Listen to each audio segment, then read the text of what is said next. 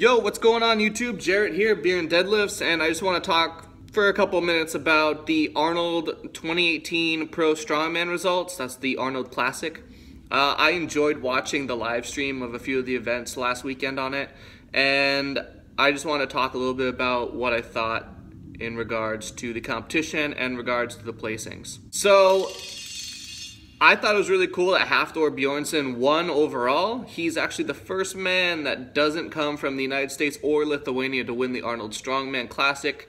Zdrunas from Lithuania has won 8 of them. Vytautas Lalas has won, I think, 1 or 2.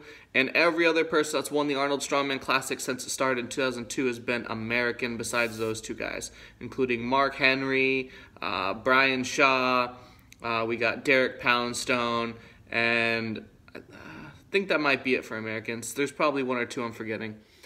So yeah, the events were the sandbag over bar. They had multiple weights going up to about 100 pounds on that, over I think it was a 15-foot bar.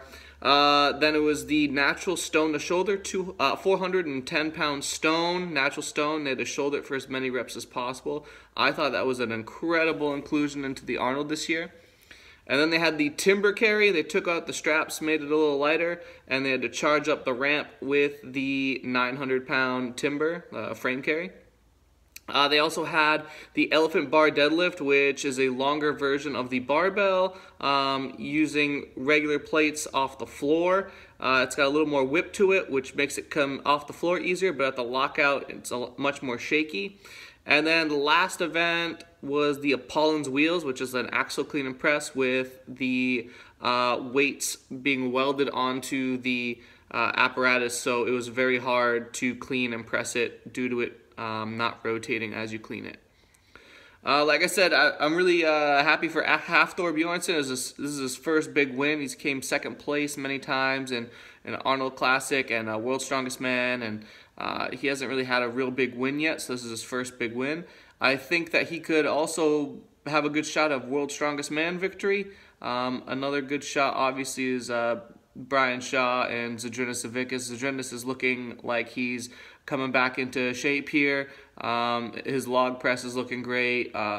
His other events are looking pretty good on Instagram. So we might be able to see a return from the 43-year-old man in World's Strongest Man this year. So the bag over bar, I thought that was a pretty cool event. I think it's a little light for strongman standards. It's less than 100 pounds. It shows good triple extension, explosive power.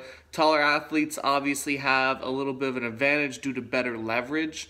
The taller you are and the longer your limbs are, the more leverage you're going to be able to provide onto the apparatus in terms of height. And also, if you raise your arm straight up in the air, a man who's 5'5" versus a man who's 6'9", the man who's 6'9" will have less distance to travel to the bar than a man who's like 5'5". So again, taller athletes have the advantage there.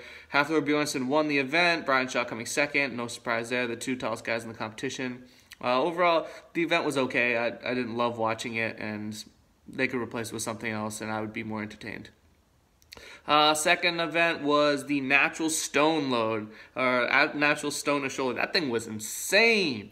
I thought that was badass as hell. I mean, it's just hard to pick that thing up and throw it on your shoulder. Kieliskowski got multiple reps on that, and he is only like a 330-pound dude from Poland. Like, that was ridiculous. And then the big guys like Brian Shaw, he couldn't even get one to his shoulder, which was a little bit of an upset, I think. He should have been able to at least get one, but it was cool to see some of these big, strong guys that you think would crush something like that, and they all struggled with it. I think only 1 or 2 got a few reps. Many people zeroed. They gave partial credits if you picked it up. They gave you more credit if you lapped it. They gave it more credit if you got it to your chest. So they had like a weird scoring system, which I'm not sure I agree with. Maybe they got to revisit that one, but it was a cool event to watch. The next event was a timber carry. Jerry Pritchett's run on the timber carry was ridiculous. I remember watching that and being like, holy crap, dude. Like, he just sprinted up that ramp with a 900-pound frame like it was nothing. And honestly, I didn't see that coming from him. I mean, he's got a good deadlift. He's got pretty good grip strength, but I don't think he's been that good in the timber carry. But hey, he pulled it off, and he didn't do that great overall in the competition, but that timber carry was definitely the highlight of his competition along with his deadlift. Next is the elephant bar deadlift. And I thought that was a brilliant event too. I've seen it before in the past. It's very cool. The old record belonged to Jerry Pritchett of 1,031 pounds.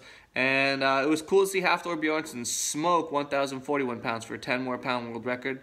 On Shaw's second attempt on the elephant bar carry, it did not look fast. I think that he opened too high and his second attempt was too aggressive. And he tried to go for 5 pounds more than Hafthor, and honestly, like, based on that second attempt, I was like, there's no way he's gonna make that. And he didn't. He only got it a few inches off the ground. So it was cool to see Hafthor win the deadlift.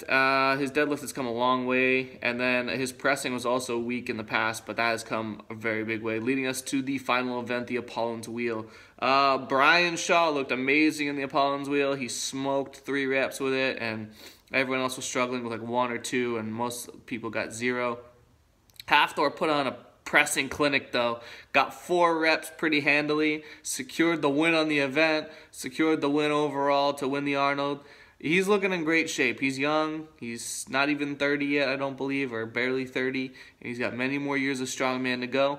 That's all I've got pretty much for today. I just want to talk about the Arnold Strongman 2018 results, what I thought about it. I would like to see the sandbag go away. It was different, but I don't know. It's not like too strongman-y for me. Put that in the Highland Games competitions. That's where that belongs. But whatever. I'm not the boss here. They can do whatever they want. It's their competition. Natural stone was really cool. Maybe just tweak a little bit of the judging. It was a little crazy. Elephant bar was good. Timber carry was good. And axle clean and press. If you know my channel, you know I love the axle clean and press, one of my favorite overhead events, so that's obviously really cool. So that's all I got. If you like this video, hit the thumbs up button below. If you want to see more of my content, I do a lot of lifting stuff. I'm going to start doing some how-to videos. I'm going to start incorporating a little more content onto my channel. Hit the subscribe button. And if you got any comments about the Arnold Classic, you disagree with what I say, put it in the comments below. I'm not going to say that I agree with your disagreement, but I'll acknowledge it, and I'm usually pretty nice about people disagreeing with me. And if you agree with anything I said, put it in the comments below as well. Alright guys, I'm done. I'm talked out. Peace.